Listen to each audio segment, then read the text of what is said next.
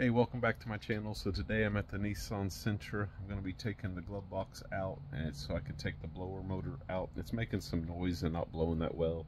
I think there's some debris or something stuck in it, so I'm going to go ahead and pull it. There's 6 screws. Let me go ahead and get this thing opened up right quick and show you. So let me turn the...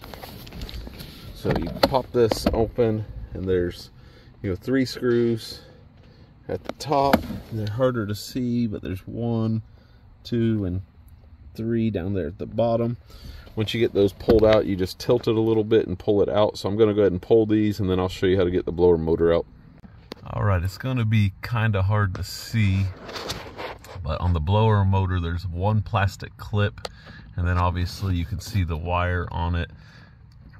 All you have to do is lift the tab up, or pull the tab down I should say, and twist it and it'll come right out. So I'm going to go ahead and get this thing pulled real quick, and then I can show you when I get it out a little bit better view of it. All right, you can see I still have the wires hooked up. I'm just going to turn the blower on and make sure it performs. But here's the little plastic clip I was talking about. Just push down and twist and it'll come right out. I'm going to stick the shop vac up in there and with a hole, try to see if there's any debris in there, because it's not blowing that well. And I was going to see if I can get it clean, but you can see right there's the inside of it. Everything looks okay, but I'm going to just see if there's any debris I can get out. I got the cabin air filter right there removed at the moment, so that looks clean inside there also, but I'm just going to go ahead and see if anything else will come out.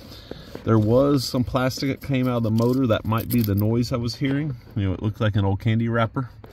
So let me go ahead and get this cleaned up, test out the motor, and get it put back together.